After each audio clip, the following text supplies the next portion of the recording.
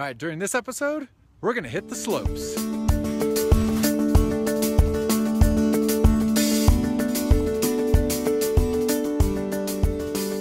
Oh, my hands are cold. Woo. So we just walked from the parking lot to the bottom of the mountain, and we're out of breath walking from the parking lot. But we're ready to get going.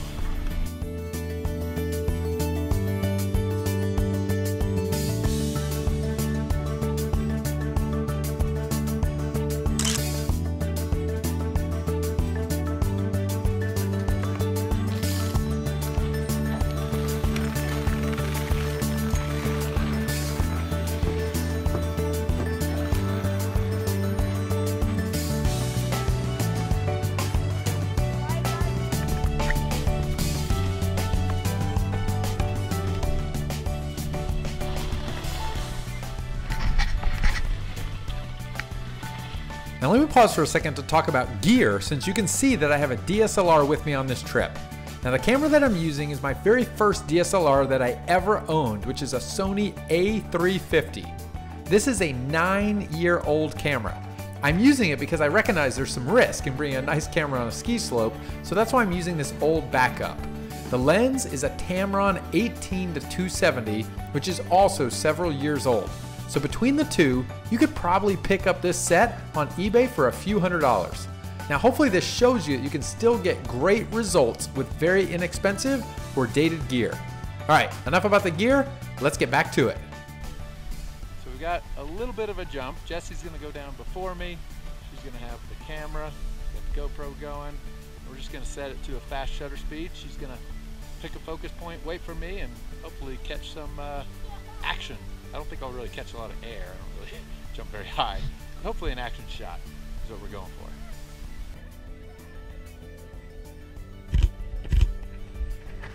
Whoa!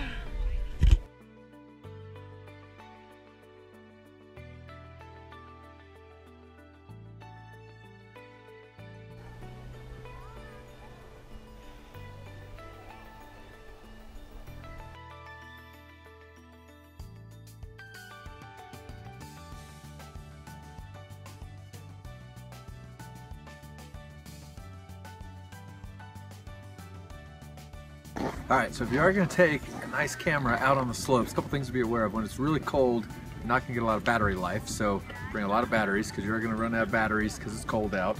A little clip like this is a Peak Design Capture clip to strap onto your backpack. Goes a long way, makes it really easy to deal with. And then lastly, when it's super cold outside, before you go inside, make sure to take your camera off, put it in the bag, try to wrap it in a towel, something, because you don't want to go from super cold to inside without giving the camera the chance to acclimate in a bag, something to kind of moderate the temperature going in, because otherwise it runs the risk of getting condensation on the sensor, which will pretty much ruin the camera. So a couple quick tips, and having fun shooting with a nice camera, getting some cool action shots, portrait shots, stuff like that that I might otherwise not get with a GoPro or a phone. Good stuff.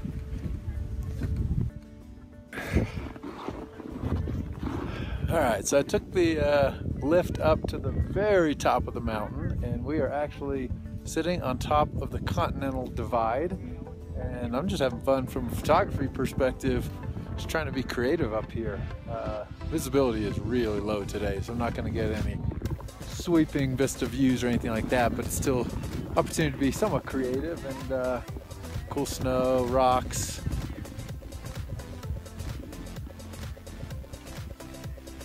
A few people up here sitting around that I think I can get some pretty interesting shots of. So just having fun, literally sitting on top of the mountain, top of the Continental Divide. Hi, remember how I said I was on top of the mountain, on top of the Continental Divide? The only problem with that is you actually have to get down from there. And I decided to take a black down, and I'm not really a black skier, so it's taken me some time, but so far I've haven't managed to fall. It's going good, but definitely taking my time.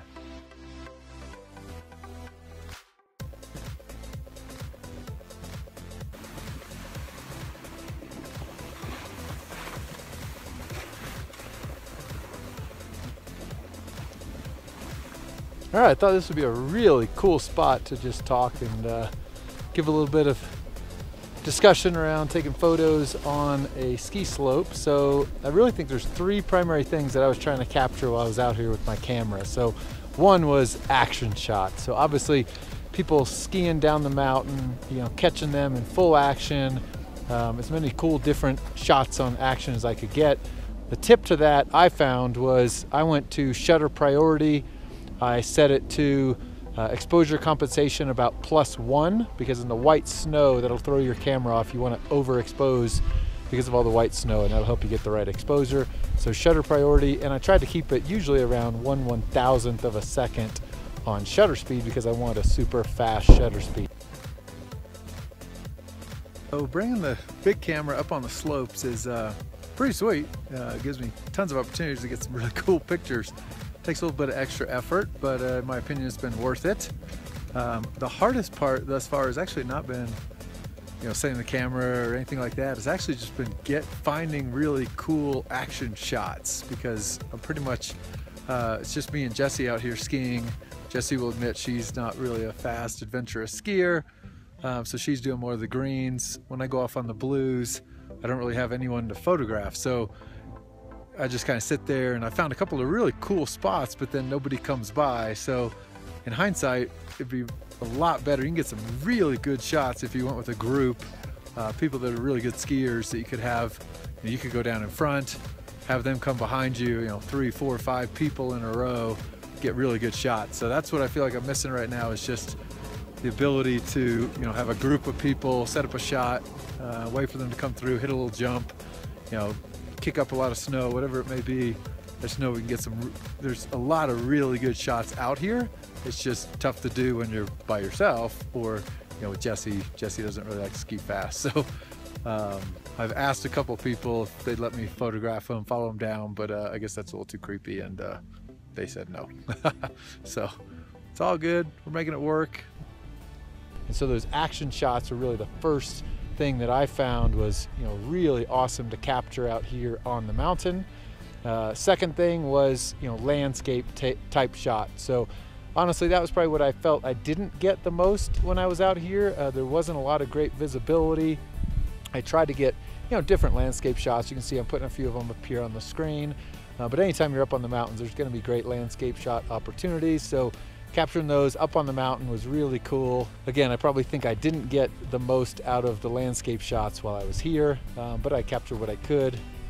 And then third are like portrait shots, and not just people staring at the camera saying smile cheese, but more just, you know, people standing around, capturing the essence of the ski slopes, the mountains, with people in them. Those are always some of my favorite shots to take, and I think I got some pretty good portrait shots being out here. And, you know, pretty simple techniques there. Just look for good composition, you know, look for people to really set into the elements, and see what kind of creativity you can create in some of those portrait shots. So those are really the three primary different types of photos I found myself taking out here on the slopes with a camera, having some really good times out here on the slopes. All right, thanks for watching this video on photographytv.com. Please subscribe to us on YouTube.